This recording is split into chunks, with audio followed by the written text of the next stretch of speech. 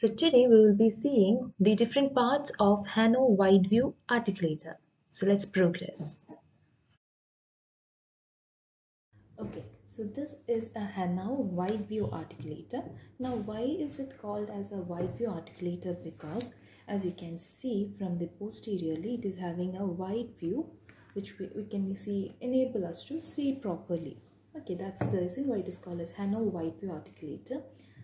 And it is an archon type of articulator. Now what do you mean by archon? Means the upper member will have the condylar guidance and the lower member will have the condylar element, which is as like in upper member, that is we have the glenoid fossa represents the condylar guidance and condyles represent the condylar element.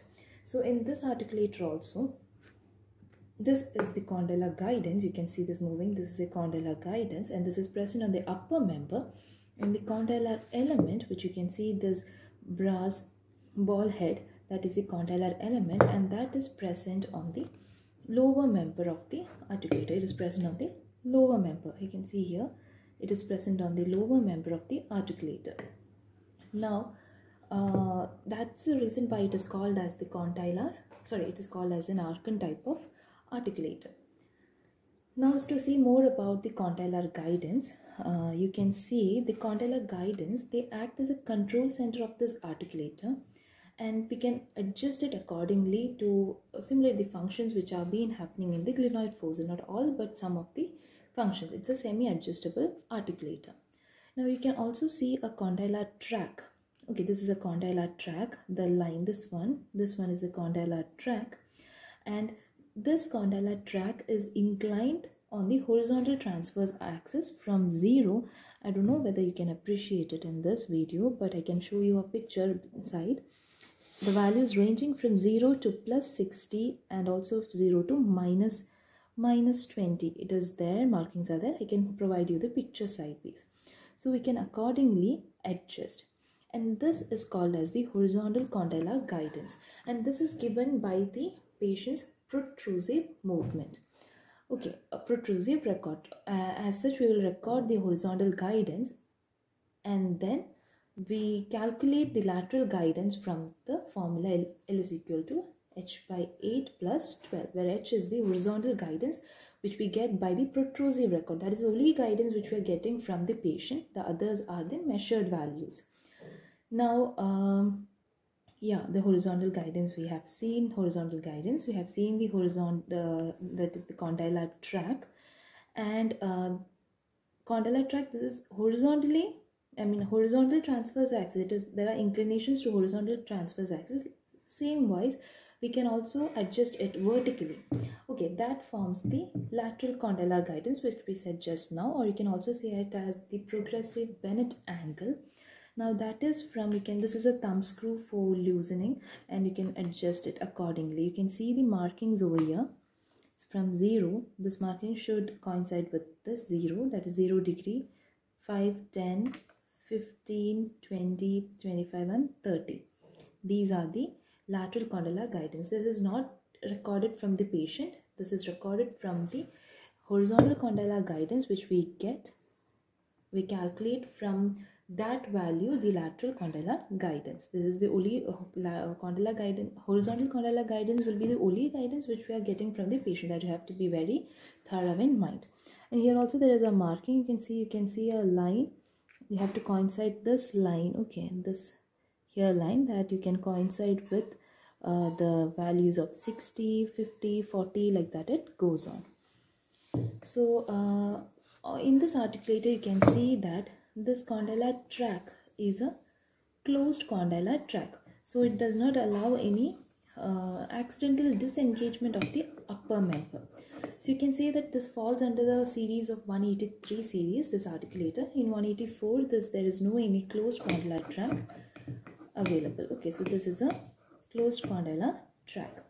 And then we can now see about this is the centric lock, which is very important. Why? Because now you can see as I can move this mandible, the upper member of the mandible, but after getting the records and everything, and I give a centric, when I tighten this thumb screw, not thumb screw, sorry, centric lock. Now the articulator will only move. Now I cannot move in any direction, but I can only move it in the opening and closing. Movements are only possible with this articulator. So that is the function of the centric lock. And here you have the condylar shaft. This condylar shaft, it is attached, or it is being given into the wings of the lower member of the articulator. It is said by the factory itself. Okay, this is a condylar shaft which is being engaged into the wings of the lower member of the articulator. So with that we finish off this side. Now moving on to the incisal pin. Now let's see more about the incisal pin. Okay, sorry, before that, this is the portion where into this road we can engage our facebow. For the next coming video will be the parts of facebow, and for the third video we'll see how to engage facebow to the Hanau articulator. Okay, Hanau H2 facebow will be articulate. We'll combine both, and we'll do in the upcoming videos. So that's now moving on to the incisal pin. As you can see, the incisal pin, we have a rounded end. I'll show you. Here it's also you have a thumb screw which we loosen, and this forms the this incisal pin. This forms the vertical dimension, provides a vertical dimension for the articulator, so that we can make it the upper member and the lower members parallel. Okay, if this screw was, if this incisal pin was not there, it would simply collapse. Okay, so now to tell about the incisal pin, it has two ends. You can see this. If you have a Hanau articulator, please keep it with you aside, and you can see accordingly. Now this end is rounded end, and you have the other end which is chisel shaped end. Okay, and also from the rounded end approximately, or it is almost 1 inch from the rounded tip, 1 inch below, you can see a dark line. Actually it's a groove. You can appreciate it while seeing it. Okay, it's a groove, and from that groove you can have 5 calibrations above and 5 calibrations below, each 1 mm in diameter. That is, sorry, not diameter, each 1 mm apart. Okay, now what is the significance of this dark brown groove, dark black groove, is that you have to orient your facebow that the upper member, I'll show you, is aligned with the top edge of the the upper member is aligned to this mid groove. Okay, it should be like this. That means 5 markings should be above, and after that you have to tighten it. Okay, now we also have other additional 2 markings. You can see here, this is the marking at 37 mm, and this is a marking at 54 mm. Now 37 mm marking was given by Bonville, which is on part of a Bonville triangle, and this 54 mm, this was given from some researchers. The researchers who gave this was Frank R. Loschillo, if my pronunciation is correct, Loschillo, and Mark Applebaum. Okay, these were the 2 researchers who have given. They have given this article, research papers in the Journal of Prosthetic Dentistry in 1978. According to them, this 54 mm, this forms the average landmark for what? For aligning the incisal edge. Okay, once you keep it, I'll orient it. We'll orient it accordingly. We have the mid marking on the upper edge of the member, and you tighten it with your thumb screw. And yeah, 1 second. Okay, fine. After tightening it, they said that this 54 mm line, okay, this forms the average landmark. It will form an average landmark in the Indian population for alignment of the incisal edge of the upper centrals when making a facebow transfer. Okay, that is the significance of this 54 mm line. Now, other than that, you can say that why do we have 2 ends? That's the question which comes the next. So we have a chisel end and a rounded end. Chisel end is used for this what to say, mechanical incisal guide for this one. And this rounded end is used when you are having any customized customized incisal guide, then we use the rounded tip. If we are using this mechanical guide, then we are using this chisel end. Okay, and also this chisel, it is almost 5.56 mm in length. You can see here the guide, on the guide also it is having that. It is, you can see, yeah, this is almost 5.56 mm. Yeah, that's all about the incisal pin. Now we can move on to the incisal guide. Incisal guide, this is also adjustable by all means. This adjustable incisal guide, it will provide us the anterior guidance. Okay, so this gives the anterior guidance.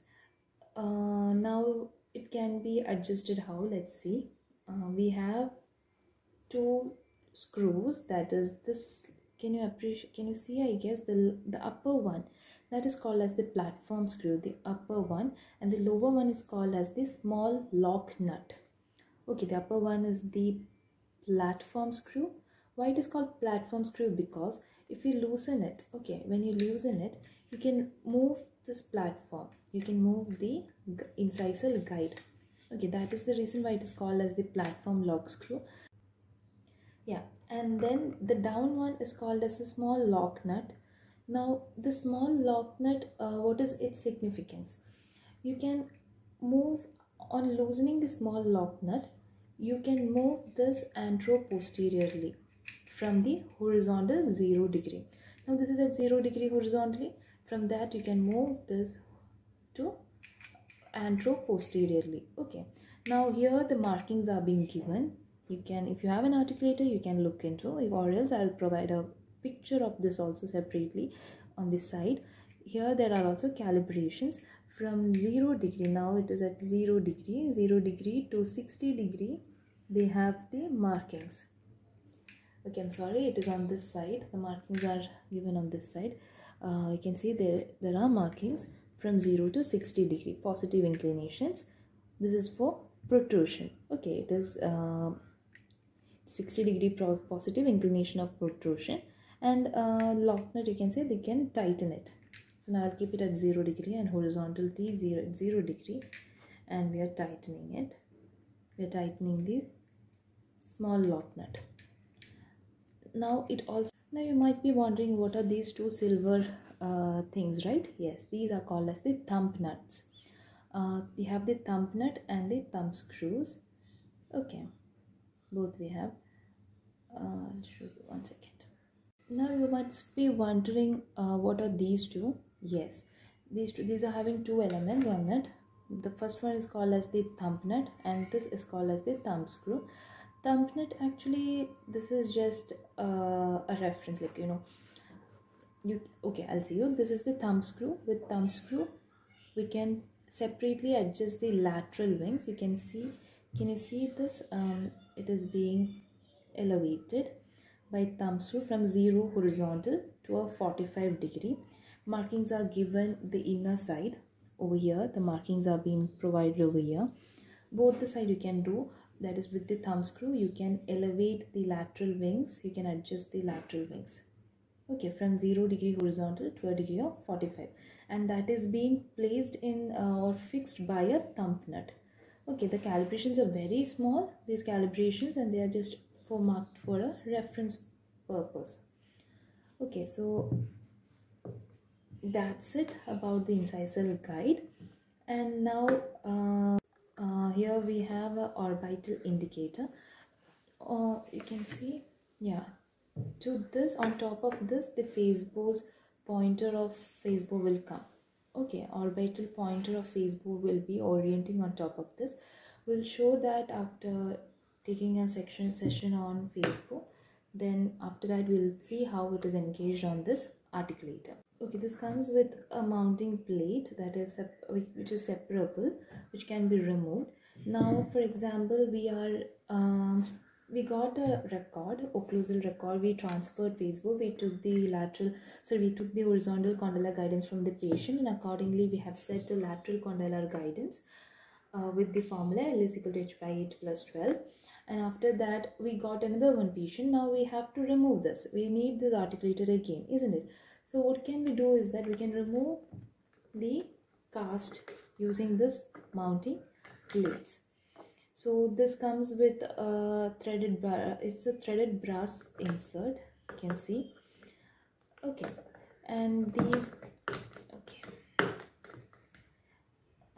then it has many luting slots and keyways where the plaster can engage properly. So that's with the mounting plates. It's not properly fixed. Yeah, now that's with the mounting plates. So that's all about the Hanau articulator. This is an enlarged view of the condyle, horizontal condylar guidance.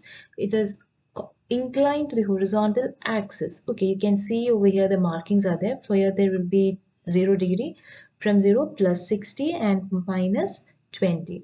So this should coincide with these markings. While zeroing of the articulator, this point should coincide with 30. You can see this one. Okay, that is zeroing, which we'll see in the next upcoming videos. So this is the condylar guidance. This is the lateral condylar guidance, which we get from the formula L is equal to h by 8 plus 12. So this you can see again the calibrations are given, markings are given on the vertical axis. This should coincide with 30 degree while zeroing of the articulator. We'll see that again. And this is the incisal rod. You have seen the blunt end and the chisel type. There are markings at 37 and 54 millimeters, and you have a 1-inch dark marking. This is how the incisal pin should be placed. Here there is a incisal guide, and this length is 5.56 approximately, and you can see the dark marking is coinciding with the upper member of the articulator. And also I have forgot to say that maximum protrusive which we can do with this articulator, this Hanau articulator, is 6 mm and retrusion is 3 mm from the centric. So if you have more than that, then we cannot reproduce that with this articulator. And these are the wings. You can see lateral wings. These are the inclinations for the wings. And this is for the antero-posterior movement. You can incline it accordingly. These are the markings for it. This is the screws which we use. This is the thumb nut and this is the thumb screw. So with that we end with the parts of Hanau articulator, and next will be the parts of a facebow. Thank you.